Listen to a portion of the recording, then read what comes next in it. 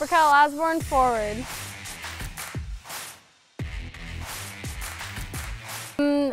Probably just doing the best we can and not giving up. I think that's a really big thing of ours, is not giving up.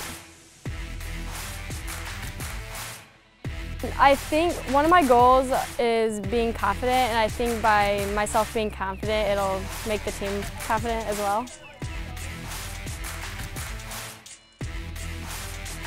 I view myself as a little bit of a leader. I've only played for 2 years, but I think that my leadership skills help the team. I don't think either of us like each other, so when we all play each other, it's just kind of like, we just kind of give it to them.